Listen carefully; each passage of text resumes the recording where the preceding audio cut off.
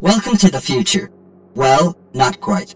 But it's true to say that we often underestimate the impact of the future in our daily working lives, thinking it's so far away that we don't need to worry or understand it. But I'm here to talk to you about the importance of being future-focused as part of your digital leadership development. Future-focused is the sixth and penultimate digital leadership principle. Having an outward and a forward focus are the two lenses of this principle.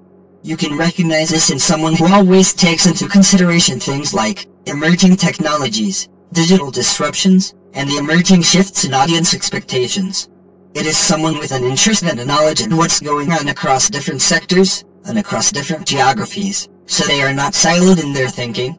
A reliance on case studies, business cases, performance management, strategic plans, and historical-based use cases becomes secondary, even defunct and redundant. As we begin to understand these things only slow down decision-making and limit our potential. The world is changing so fast, we cannot rely simply on examples that are historical and more than 6 months old. When faced with this situation, we must challenge it first with a future-orientated mindset. We must build our resilience for change, and start to experiment more, explore and find ways to access things like predictive data. We want to learn and understand the concept of trend, regardless of where we work in the business. Knowing and being aware of potential disruptions is no longer the role of the elite few, but the responsibility and role of everyone in the team.